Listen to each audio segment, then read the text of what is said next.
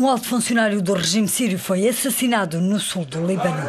Este é o primeiro assassinato do género em território libanês desde o início do conflito sírio.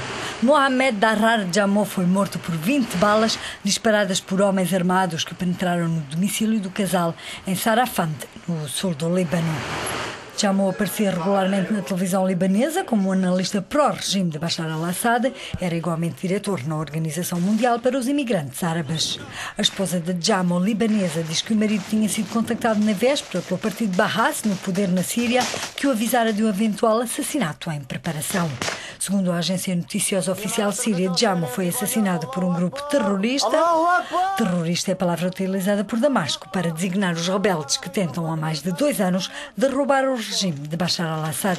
Segundo a ONU, mais de 92 mil pessoas já morreram na Síria, onde a gravidade da situação ultrapassa a vivida no Ruanda.